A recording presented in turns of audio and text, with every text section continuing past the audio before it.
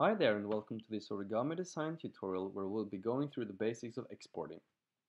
Origami Design is made so that you can easily export your designs onto the iPad and see if your interactions work or not. To do that, you go to File and Export.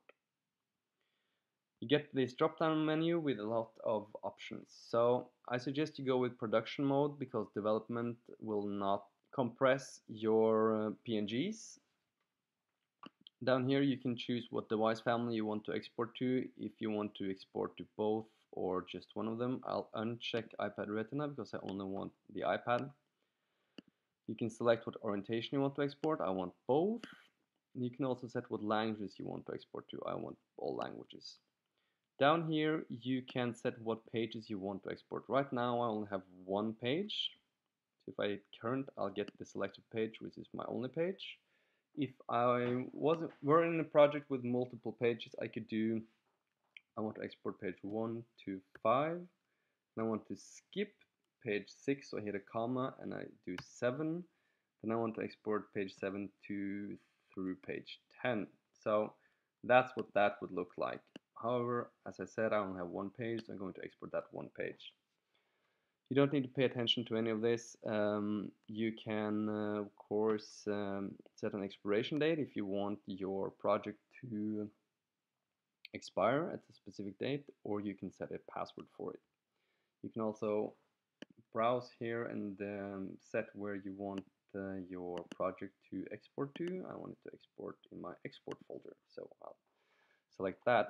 Down here you have the preview device. The preview device are iPads connected to the same Wi-Fi as your computer is connected to, so that you can export without using a cable. It's really nice, it works really fast. I suggest you do use that, but I'm gonna do none right now just to show you how to do a transfer through iTunes. So I'll hit export, it'll start exporting and resizing my assets. It goes quite quickly. I'll go over to iTunes where I have selected my iPad, and up here on apps we'll go all the way down to Origami View, our viewer on the iPad. Hit add. I'm now in my export folder where I exported the project, and I'll go find the OEP.